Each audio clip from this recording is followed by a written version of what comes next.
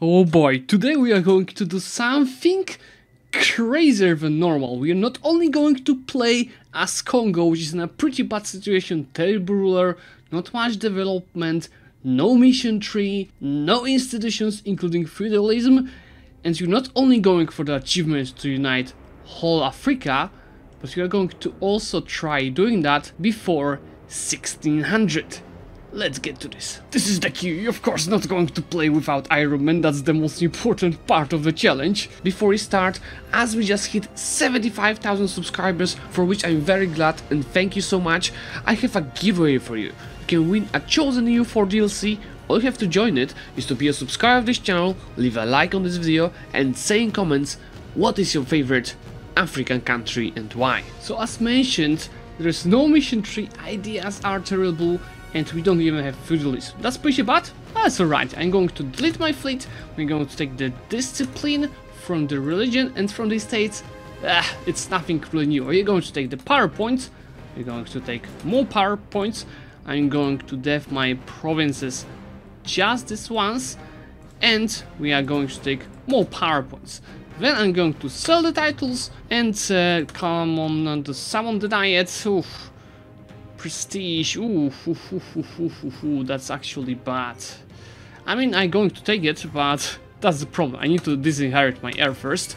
And anyway, I will increase my prestige by 25 from this, because it depends on how much prestige you have, but it's still far away. That's okay, we're going to just get it by conquering more land. And for the other things, I'm going to take supremacy of the crown, strong duchies, and I'm actually even thinking that I don't even need to increase my stability over 0, because prosperity won't be important in this campaign, so take the cheaper advisors right away from all 3 estates. And I'm going to take the advisors. It is going to be one for the tax, one for improved relations, and one for morale of armies, while my focus will be on the admin. At the same time, we need to show this, so my vassals will start making claims around, while myself will start making spy network on Yaka and Cuba. As in a second I will get my claims, trying to turn on my army, and I'm going to get a free company, which is costing just 0.36 ducats. Look, on the alliances, those 3 guys are all allies to each other, so what I could do, could just do it within 1 war to eat all of those guys, but I'm waiting for my vassals to make claims on those 2 nations. There it goes, let's declare the war. You can see that my vassals do have the claims already, so that's very useful. You are going to use ruler leader, and you're just going there without a leader. It's some merc stack anyway. And let's go after those countries all at the same time. I almost forgot. Let's make these guys siege attitude, so they just start sieging the provinces. That was quick. The northern province is going to my vassal Luango. Those 3 are going to my vassal Ndongo. I don't think I'll be able to take all of them within 1 war, so I'll be having to separate piece some of those guys. Let me take, yeah, I will have to separate piece Tio. Okay, they're not accepting that, but it's because this province is being reoccupied, so I just need a couple of days. Thank you so much. Now I just have to accept it. And from this war, separate visit, I mean the main visit, just take money. 44 gets expansion, 63 deploy points, so it's all good. Those 3 to my vassal, those 2 to myself. Now with this Pineapple that started building, you see that I can right away create a claim and actually cancel it and cancel this one. Why this? I'll be keep building and also build spy network on Kalundve. So now for these guys that are around here, they all are allied to each other basically. I probably just have to go and kill them, which should still not be a problem. I'll ask my vassal to create claims and get my troops on the border, so we just go and keep killing those guys. Let's go and declare the war. How unlucky do you think guys we are with the new heir? Very unlucky. Almost 420. That's Alfonso. Yes, Mr. Alfonso. Yeah, great. At least marriage is good. I guess I'm going to get enough prestige for the mission, so it's 30, and then I'm going just to disinherit this piece of crap. With everyone sieged, I'm going to first of all piece out those guys separately, because normally I wouldn't be able to take them, but I'm going to make them my vassal. I'm going to take the money, and of course they'll hate my guts for some time, but it's fine. Then let's see. If we try piecing this out now, can I? No, I can't take all of the pieces at the same time. So I'm going to separate piece Kalundwe. Remember, we are speed conquering here. Normally, that's not so worth to spend 60 diplo points on that and I guess expansion, but we are really alright. And finally, I'm going to piece out the main war in 5 days, which is going to give me those another 3 provinces. Of course, that gave me tons of I guess expansion on the fetishist neighbors, but you see that on the most important ones, it's still fine, and I would say that it's nothing to be worried about. It's now that I've vassalized Kikonja, I can see that I am at war with another 2 countries that this vassal is having claims on, so it's even better situation for us. Just in case of a potential small coalition, I'm going to start improving coalitions with Kilwa to make alliance with them. And by the way, you can see that they are they're dying to Makwa actually, so I'll probably have to improve with Mutapa as well, because they might join my coalition. Cheaper advisors is what we really like, because for this level 2 discipline advisor I'm going to pay 1.5 ducats, so with my budget it's just enough. To minimize aggressive expansion and to increase the improved relations, I'm going to get my merchant here, so he will give me the improved relation bonus. My second merchant is in Ivory Coast, because I could send it to Zambezi instead of Ivory Coast, because this way at least I'll be able to get the improved relations, even though I won't be earning much money. Now if you take a look, you see on Mutapa that's decreasing 2.8 monthly, so just alright to prevent any coalition from happening. Before piecing out this war, I worked a little bit on improving relations with those nations, so we just avoid some stupid coalition, you know, from happening at this point. I'm going to take those 2 princes from myself and those 3 from my vassal, which name I don't want to pronounce because I have no idea how. Now I'm going to it's fine, I'm going to core the provinces, and the next step is going to attack Chokwe, which allow me to eat both Chokwe and Luba in the same war, so just declare it. Also, you know, another way to also prevent coalition from even being formed. Alright, let's piece them out. I'm a little bit scared of potential coalition, but if we go take a look here, yeah, we improve enough relations with all of the guys. Plus, of course, as mentioned, I was using these tricks with the merchants. So now with this war finished, we basically united our whole region in less than 10 years. This is a good starter, but of course our biggest issue right now is lack of institution. But those boys have the institution, so what I'm going to do is to attack He took the 3rd meal deck.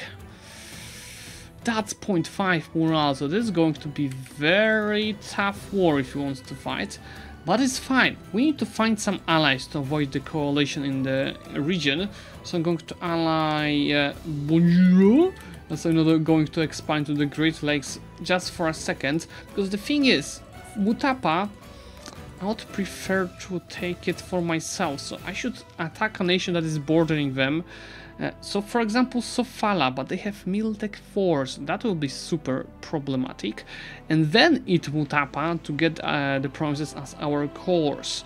You know, just in the worst case scenario I can always take another Merc stack, and I think that's what I'm going to do in this case, because I will be still below my force limit and we need to be sure to win this war. The worst part of going there to Sofala is this freaking natives of 2.5 morale, so basically they're fighting with better technology than me. So I will start annexing them. I really do want to start annexing them. I think this is a small cost for salvation. So 25 ducats here, 25 ducats here, so I can start the annexation of both. Here we win with this, yep.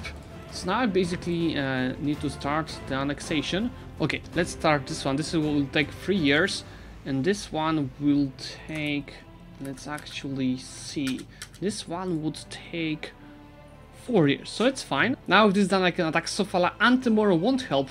This is -2 stability for us, which is fine. I'm just going to decrease it to 0, that's just a little bit of army points, and I'm going to deal with them. You might be thinking why I brought all of my armies over here.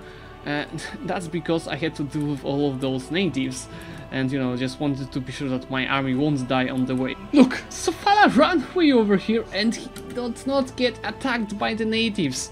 I'm not going after him because I'll die on the way, so just need to wait for him to move or whatever. I can freely piece out this guy, so I'm going to make them my vassal. and I'm going to take some money at the same time.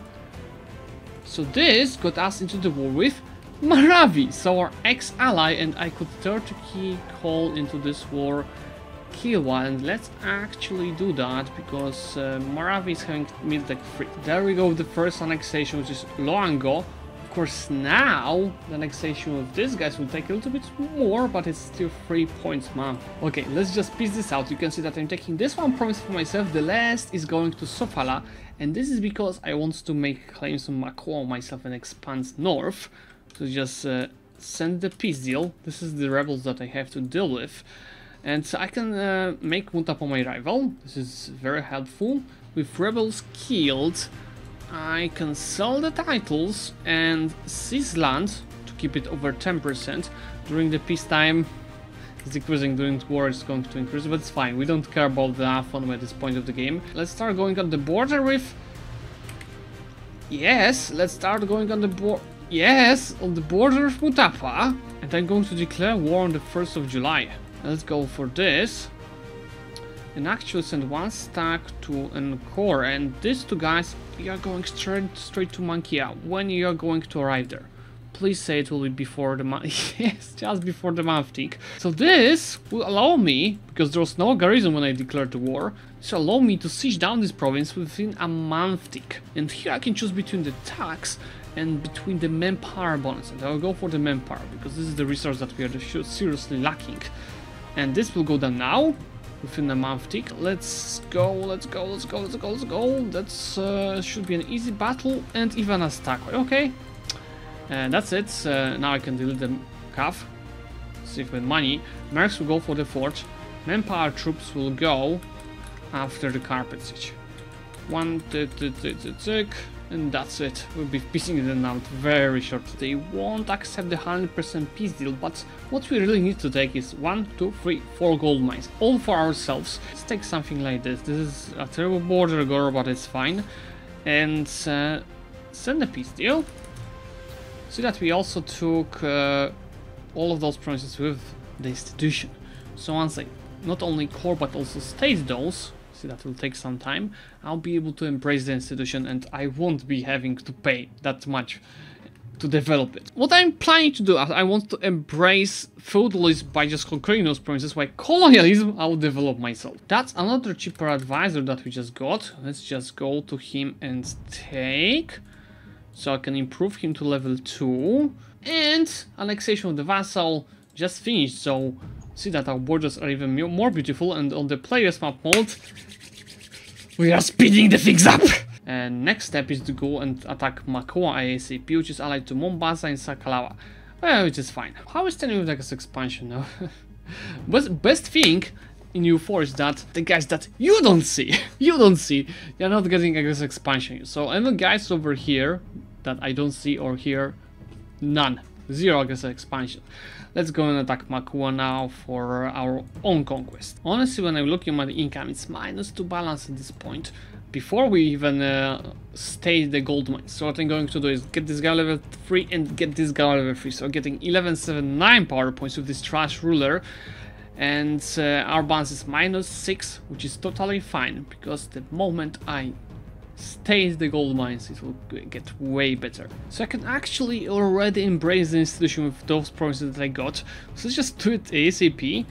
And now I'll be waiting for it to spread inside my capital, which will take a few years. I'll start developing Renaissance in this province. In the meantime, our point cap is so close.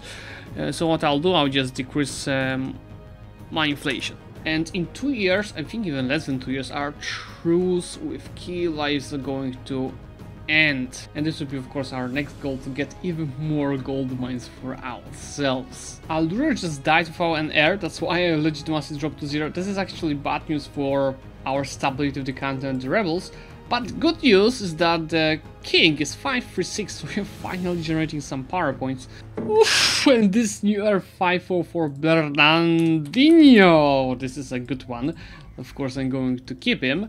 Now, feudal is embraced in my capital. I'm going to change edict to encourage developments. It's 40 points to debit, and the merchant guilds are loyal. So, what I'm going to do is to spend all of my admin points, most importantly, because I would like to take the Miltech ASAP. So just decrease it to right now 500. Admin points again. And twice the Diplo points. So now it's present and I can embrace it right away for 200 ducats. Let's do it. And actually in next month I'll be able to take the 4th Miltech, which is very important for us. At the same time, it allowed us to become a great part, 5th one, and we finally have enough PP to get the power point. So this looks very, very good for us right now. And I'm going to declare war on Killua in 1 month. Well, this battlefield is going to be tough. Even though I have a big numbers advantage, remember they have the 5th tech. I don't even have the 4th one. But I can take it right now, so ideally you would like to wait a month before attacking. It's 13 days. So we need to count that he doesn't sit it down. 21%. I'm a little bit scared that is... Yes, okay. Now the month tick, you can just go and crush him. With 2 techs difference it was terrible, with 1 tech difference it's better, but it's still the difference of building the new units and infantry and calf shock.